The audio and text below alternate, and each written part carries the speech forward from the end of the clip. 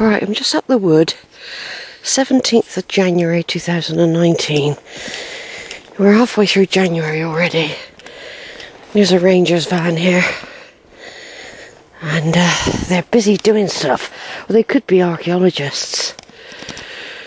But look how much they've cleared, look. Looks like it's been shaved. It's showing the features more and more now, look. If you compare these to when it's covered in, I mean, they've done it at the right time, winter, when everything's died back. It's about 4:15 now in the afternoon. It'd be dark well, by 5 it'd be dark. This is Worlebury Woods Hill Fort, Iron Age fort. And they're revealing more of the, I think what they would say is defensive structures. Of course you've got the pits, the grain pits and burial pits beyond. So yeah. I was just going to turn off, take some pictures. Right, carrying on from the other tape that I just did a minute ago. Someone's been up here with a strimmer, really getting rid of all the growth. It will grow back. Let's say put poison on it to reveal the defensive structures. Look, vellums, I think they're called, or something like that. I remember from the Romans they had vellums, like deep ditches and big mounds as a defence. And this up here would probably be the main fort up here. It's a lovely peaceful January the 17th, by the way. Some people are going to get snow, and it's supposed to get colder after tonight, then warmer again. It's just weird, the weather. This year is so weird. You wouldn't think it was January, you know? It's like spring already. The trees must be so bewildered. Some of them are under threat because of these people who are doing archaeology. It's either the archaeologists or the historians up here doing it. They are allowed to, but other people aren't allowed to touch the stones. You can get done for it. You try and build a structure that looks like a hut. That's what the historians do. And people playing war games. Yeah, there's signs up and get a £1,000 fine for touching the stones. Wonder what those archaeologists are up to. There might be something going on down there. So here we are, folks. I've been talking about the hill fort for quite a few years now, at least a good 10 years. Yeah, since 2008. Yeah, I've been talking about these. I've been coming up here since I moved in Weston. This was where I come a lot. I come here for peace and quiet and reflection. I came up here as soon as I knew David Bowie had died, and other people. This is sort of a place. Though this is a place of peace now, it was not always. There was a lot of slaughter up here, a lot of war, apparently, a lot of fighting between the tribes.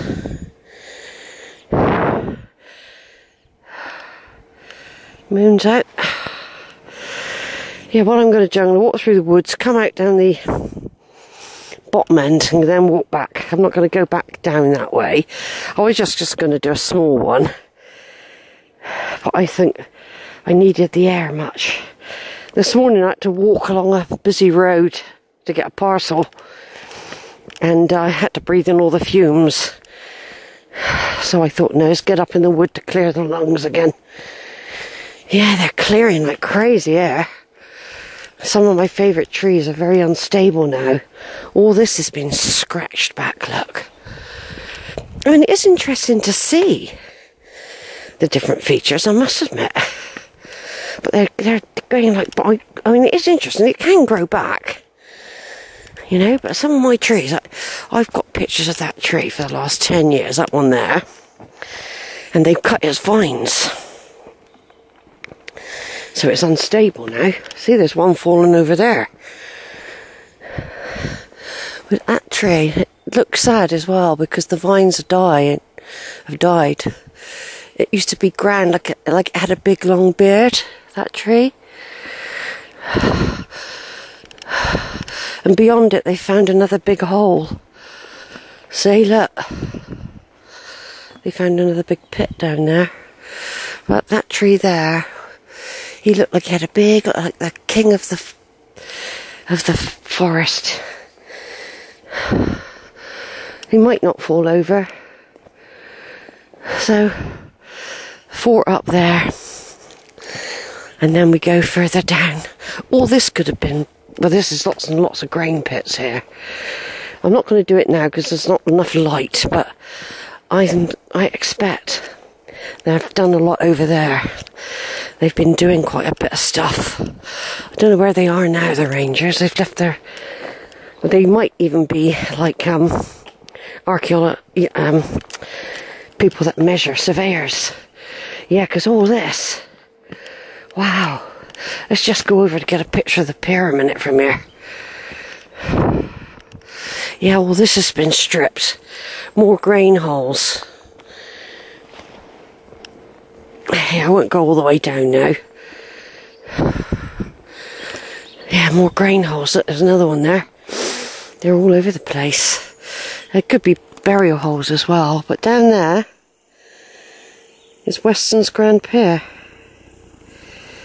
See? There's a pier there.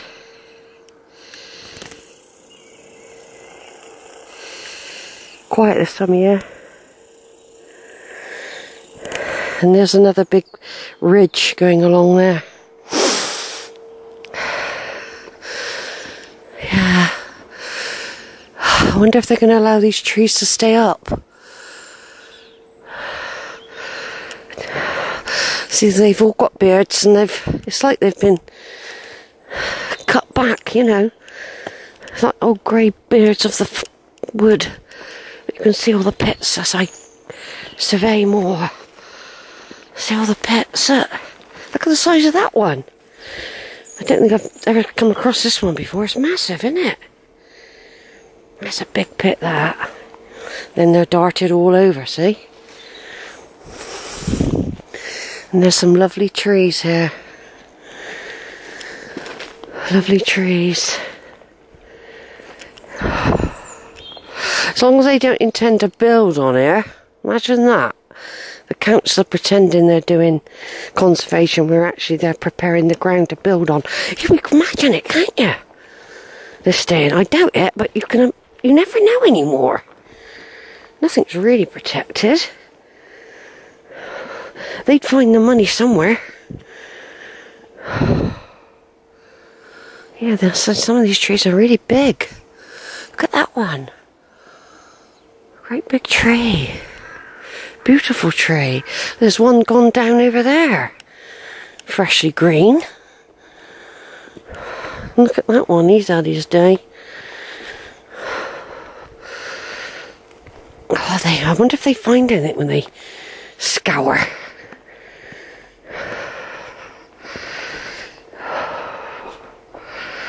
Yeah, and there's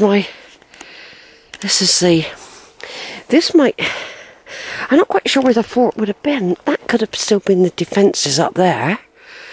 And this might have been like the bailey of a castle. They have a wide open space, you see. Because back 100 odd years ago, there weren't trees up here anyway. This was pasture land. And you can see walls every now and again where they used to enclose the sheep.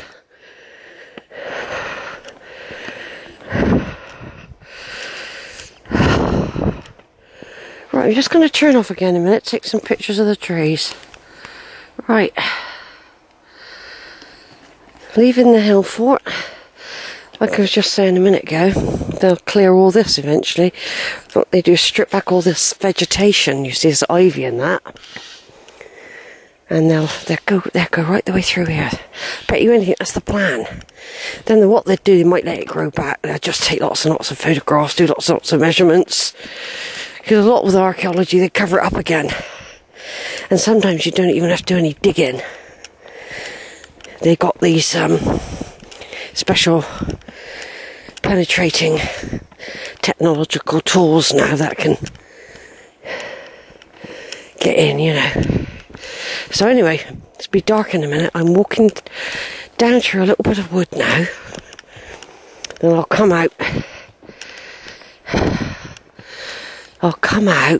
This is one path I use. There's another smaller one over there I sometimes use more in the daytime, when you can see the coast over there, over to Sandpoint.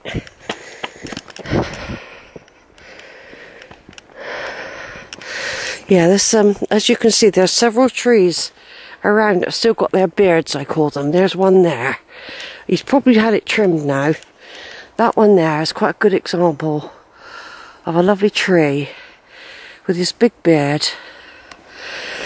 And they've pruned it, they've cut all around it. You know, they're doing it to they're shaving their beards off, basically.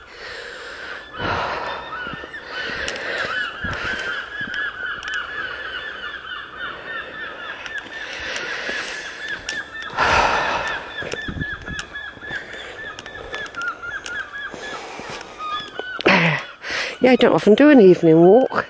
I mean, evening these days is anything from 3:30 to 5 o'clock, you see. It'll be darking very soon. It'll be dark very soon. I have walked up here on my own before. Just going to turn off, take a picture of that tree a minute.